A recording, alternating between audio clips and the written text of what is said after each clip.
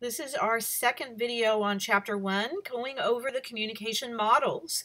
This is the meat of the chapter, I would say. It explains how it works, how communication works. We're going to look at 3 different models today, so let's get started. The 3 models we're going to look at are the linear or action model, which is like what we would refer to as one-way communication. Then we have an interaction model, which is like taking turns. And then we have what's called the competent, or sometimes referred to as transactional, which messages are simultaneously sent, and it is more interactive. It's more like live, like video.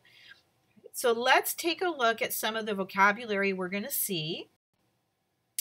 This is what I would call a preview slide. It introduces you to what's coming up, and these are the basic components you're going to find in our communication models. Each model actually builds upon another, so the models aren't completely different. They just add on to the previous model. So we're going to use all of this vocabulary as we walk through these models. But to help you out, I have separate slides after the models that provide you with more detailed information on each one of these vocabulary words. I just give you the very brief definition here. So after the communication models, if you choose, you can check out in more detail all of these vocabulary words. But these are definite words you need to know.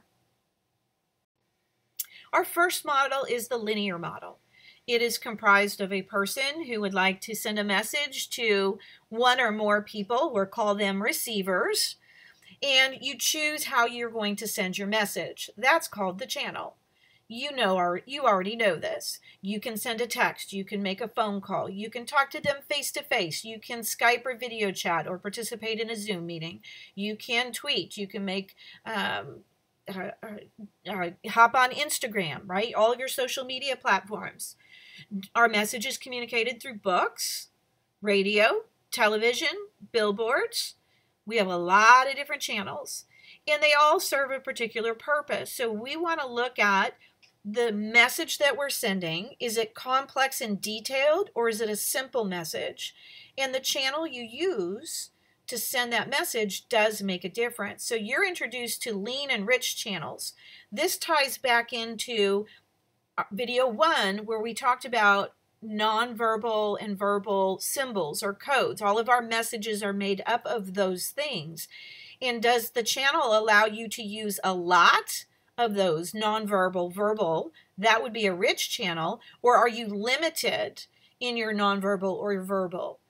So like a tweet or a text, we're very limited on the number of characters, or the nonverbals, we don't read that well. That would be considered a lean channel. So if you have simple messages, sometimes lean channels are great, but if you have complex issues or you have conflicts with other people, you would want to select a rich channel. You're also introduced to noise, which is basically anything that interferes the communication process. There are external noises like the bird you may be hearing in the background, that's Rio, and internal noise, things that you're saying to yourself, your thoughts, your thinking, or you just don't feel well, you feel sick. That would be internal noise. Again, you can look at more details on noise on the slides towards the end of this PowerPoint. The interaction model. The interaction model decided that there's really more to just sending a message. Stop. That's not really how it works. Because when we think about communication, we realize you send a message right through your channel to a receiver. They have to try to read and understand the message, and we're going to call that decoding. You're trying to make sense and understand the message. And then you often reply back to the person who sent you a message. So that receiver now is putting together a message, encoding, and sending it back to the original sender. And we're calling that reply feedback. Your feedback can be verbal or nonverbal. One of the things that happens in this particular model, it's more like taking turns. Sender sends a message, receiver, stop. Right? And then you wait for the reply. But that isn't explaining how all communication works. There's still another element that it doesn't account for. So let's look at our next model. Here is our competent or transactional model. And this is going to suggest that communication is simultaneous in many cases, and it's taking place. The sender, person A, is sending a message and person B is trying to decode it and make sense of it, and at the same time is at least non-verbally replying back. So these arrows that are going opposite direction, I think they should both be pointing inward, because when we were in the classroom, if I was looking at you face to face, you would be sending me facial expressions, and I would be reading those as I'm speaking to you, and that is simultaneous. It's more like a video capture as opposed to taking a photo, a still shot, that the other models are a little bit more like. So in this model, we're introduced to a few more concepts. We are introduced to cognition. Now that we're becoming more aware, we put more thought into it, thinking about our messages and how we're going to send them and what we're saying. We're introduced to frame of reference. That's everything about you. How you were raised, who raised you, what kind of environment, urban, suburban, rural, what kind of values were you taught, what kind of culture did you have as an upbringing, right? Were you taught to do the job right and do it well the first time? Or were you taught to do it quick and move on to the next thing? Right? Our values, our ethics are all part of your frame of reference. And so everybody has one, and that's represented by these green ovals here in the middle of the model. And you'll notice that each person has one, and then there's some overlap in the center. And I would argue that the more similar our frame of references are, the easier it is to communicate, because we have a better understanding of one another, I think. Your frame of reference is like a picture frame, and no two people have the same picture frame.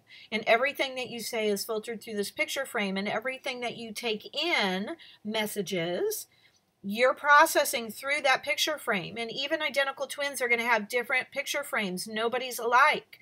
So it's all interpreted differently and processed differently.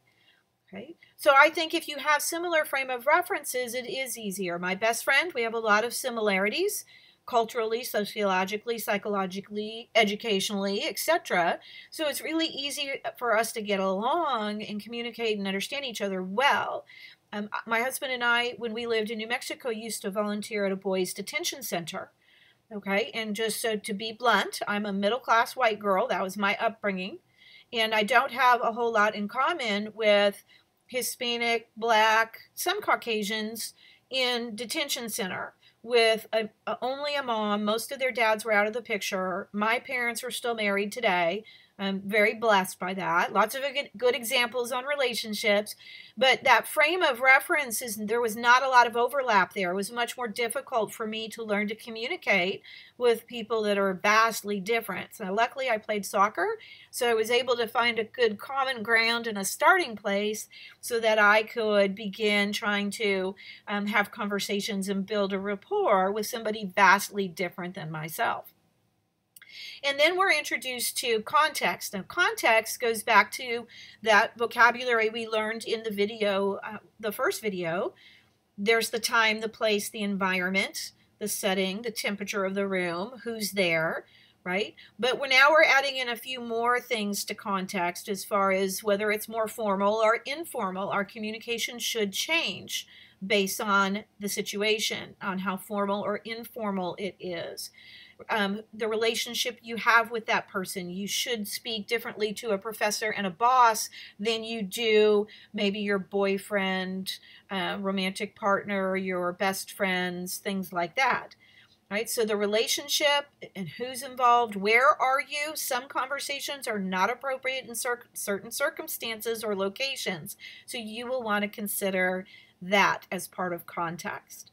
So this is the interaction or the transactional competent model, and this is the one that we're using as a foundation for our class. If you would like to test your knowledge of these concepts, I have a video that you can check out in our class in my PowerPoints that I have available for you to study. The links, these hyperlinks, do not work through my video lectures. You have to just go directly to the PowerPoint. But I have a clip from Legally Blonde, and it would challenge you to look at, in this particular scene, what do you see that's symbolic? How do you see it as a process? Where do you see communication is irreversible or relational? What concepts do you see from the communication model that we just went over in that video clip? And then you would want to consider whether it's appropriate or effective. I'm going to discuss that in video 3, which we're going to move on to here in just a minute. This is sort of a foundation of, or a measure of your communication. Am I being appropriate and effective? So that's really good food for thought. So like I said previously, I have details on each of the following slides that breaks down all of the components in our communication model. And you can check this out for a little more detail, a little more explanation of what these concepts entail. Great study tool. And then my last video for this chapter, we're going to look at competence and ethics.